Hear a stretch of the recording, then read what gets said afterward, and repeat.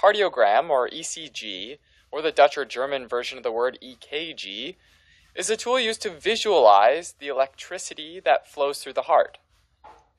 An ECG tracing specifically shows how the depolarization wave moves during each heartbeat, which is a wave of positive charge. And the way it looks depends on the set of electrodes you're using. This particular set of electrodes is called lead 2, for example, with one electrode on the right arm and the other on the left leg. So essentially, when the wave's moving toward the left leg electrode, you get a positive deflection, like this big positive deflection corresponding to the wave moving down into the left and right ventricles. To read an ECG, there are a few key elements to keep in mind, and one of them includes figuring out the axis. The axis of an ECG is the average direction of electrical movement through the heart during a depolarization. More specifically, axis usually refers to the mean QRS vector, which is the size and direction of the depolarization wave as it moves through the ventricles. Normally, the QRS axis aims downward and to the left in relation to the body. So if we simplify this heart a bit, normally the sinoatrial or SA node sends an electrical signal that propagates out through the walls of the heart and contracts both upper chambers. And then that signal moves to the atrioventricular or AV node, with the signals delayed for a split second, and then goes down into the ventricles, or lower chambers, where it moves down into the bundle of His into the left and right bundle branches, and into each ventricle's Purkinje fibers, causing the ventricles to contract as well. So in a healthy heart, the upper chambers contract first, then shortly after the lower chambers contract. On an ECG, the atrial depolarization and contraction is seen as a P wave. The ventricular depolarization and contraction is seen as a QRS complex, and the ventricular repolarization, and therefore its relaxation, is seen as a T wave. The general principle to keep in mind is that the depolarization is caused by the movement of positive charge. So if that movement of positive charge is going toward the positive electrode, then it's captured as a positive deflection on an ECG. With that in mind, let's take a closer look at the mean or average QRS vector. After the depolarization wave arrives at the AV node, it travels down the interventricular septum and starts depolarizing the ventricles. The Purkinje fibers sit just below the endocardium, which is the innermost layer of the heart. After the endocardium is the myocardium, the cardiac muscle cells, and then finally there's the epicardium, which is the outer layer. So the Purkinje fibers initiate depolarization vectors that travel directly outward, starting in the endocardium, going through the myocardium, and ending in the epicardium. And because they transmit a depolarization wave so quickly, they all fire off pretty much in unison. Also, the more muscle tissue in the myocardial layer that a vector travels through, the larger the size of the vector. So like with hypertrophic cardiomyopathy, where the heart muscle gets thicker, you end up with bigger vectors. Although if the heart muscle's been damaged from something like a heart attack, then you get smaller vectors because the heart cells can't depolarize anymore. Another thing that can affect vectors is the position of the diaphragm, which is usually sort of sitting right up against the heart. In obese people, the diaphragm gets pushed upward, which rotates the heart further to the left. And in thin individuals, the diaphragm lowers, which rotates the heart a bit the other way. When everything's taken into consideration, all of the individual vectors are added up. And then there's one overall representative vector arrow, which starts from the AV node and points in one direction through the ventricles. Now, remember that vectors can be broken down into two perpendicular vector components. So if you look at the component that points at the positive lead electrode, that's what gets recorded on the ECG. And therefore, when you plot these vectors over the course of a ventricular depolarization, you end up with the QRS complex.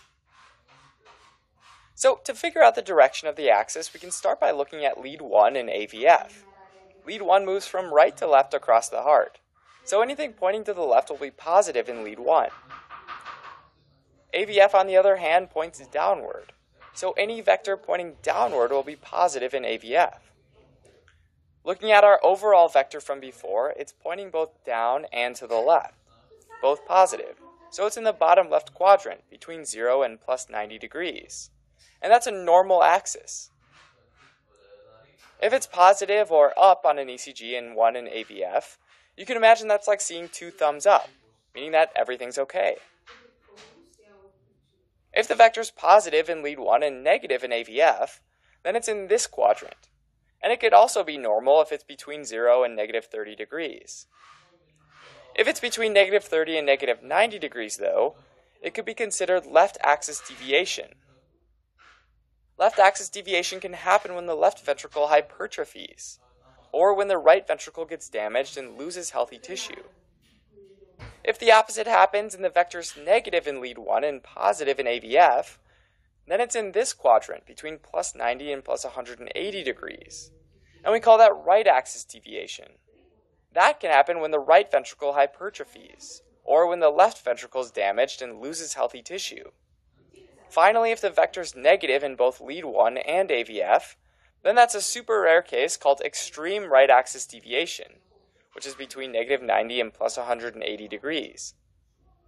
This can sometimes happen when there's an ectopic focus that causes depolarization to start from the bottom of the ventricles and travel in the reverse direction. It's also a good idea in this case to double check that the leads are placed correctly.